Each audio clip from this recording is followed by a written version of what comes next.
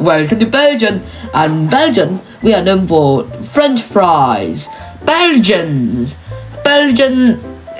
chocolate, Congolese hands. As the Belgians, we are a weak, tiny minor nation located between the UK, the French, the Germans, and the Dutch. If we were Dutch, it should be a better position, but unfortunately, we're bordering 3 major powers.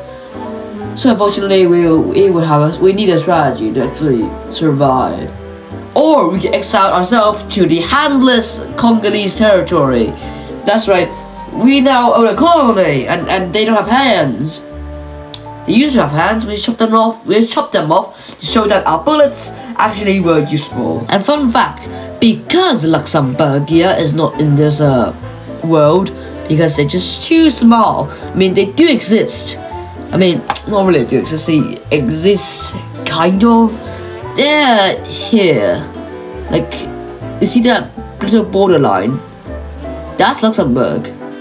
That little pixel there, that's Luxembourg. Well, Luxembourg, of course, won't be in the West to East series, which are the West to East series, the nation, the series where I made so I can play nations from West to East. And today's nation is Belgium, and the last nation was Ireland. Don't question the logic here. So I wouldn't be playing Luxembourg in like this map, so they won't be a part of the West to East series.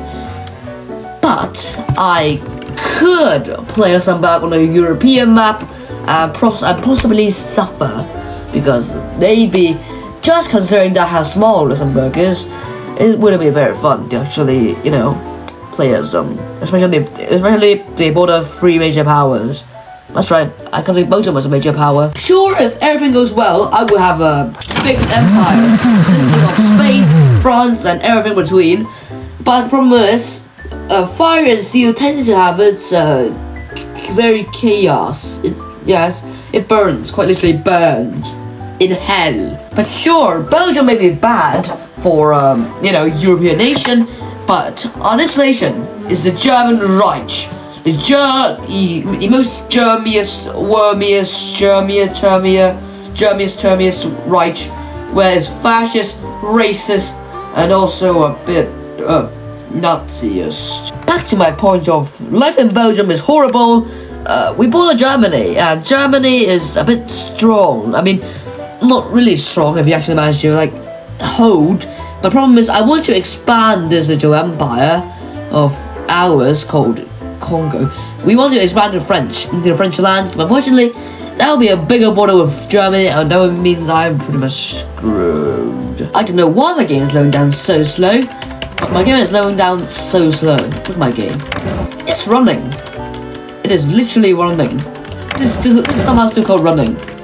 What the hell is this? And oh yes, because I have removed the Chinese entire front, not literally removed it, I kind of just only made China to actually own the Chinese entire front. Now China is isolated, the Portuguese are now in a faction with the Allies. Alright, it's time to go and have a fun in Iberia, or in other words, not me doing because I'm a scaredy cat, and I can't do anything by myself because I'm Belgian. Now my question is that because I removed the Chinese United Front, how chaotic it would be? How chaotic it would be inside China? How much fire would there be in China? I'm looking at you, Mel. You certainly would spark some conflict. So there goes France. Oh dear, this is gonna go hellish for me, especially because the French AI is stupid. Just like any AI in this game, but the French AI is more stupid because they're French. And I'm right. Oh yes, I forgot to mention, I've logo on France, so don't worry, if France does win this war, which seems very unlikely since they are literally, their brains are in the gutter, I could win, I could steal every single land they both have, and then I can watch how the world can burn quicker. I mean, look at China. It's going A-okay. Totally A-okay. I went looking through Eastern Asia's war and friendship list. As you can see, Makiko is at war with Tibet, Guangxi clique, Afghanistan, and Bulgaria, because why not? And then we have Manchukuo in a faction with Japan, Manchukuo, Manchuria, Persia, Ethiopia, Turkey, and Guangxi clique. The exact same people who are there at war with. And it's time. Well, and it's time to join the Allies. I am still mad though, the fact that Portugal was now in Mauritania, and why are you Mauritania? Okay, you f***ing Italians, screw you with your bloody pizza, bloody steal of my land. This is my land, my cry. This is my land. Okay, no, screw it. It's time. If I don't do anything, the world will burn. Not literally burn, it's already burning. But I will get my land and I'll be stuck fighting in the degrading Belgian Empire. You know, I should probably help my British friends in the war against Italia. Just because the Italians stole my rightful land, I'm going to declare war on them. I don't have PP declare war on them, and how about I just cheat them some PP? I mean, I totally won't cheat them some PP. A little bit of no cheating later. I'm now at war with Italia, and it's back to get the land that I rightfully own. I mean, I rightfully do own. I rightfully should own. I mean, that's not even understatement. I actually should own this land. But now I'm reclaiming my former glory and unleashing the power of Belgium upon the Italians. And as you can see here, the unifier of China, Siam. And though we lost the no-hand Congolese territory, we did gain something very, very great in this world, in this conquest. The power of friendship.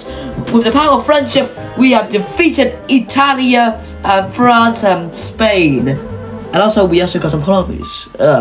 We did not only get the friends along the way, we also got Western colonies.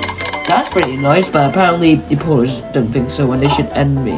In a world where, for some reason, Mexico owns over North America, the British has been exiled to Africa and Asia and South America. The Soviets, or in other words, the Comintern, the Third International Communist International, is now has Xinjiang, Mexico, Poland, and holy hell. All of this is communist. Not communist, like, communist.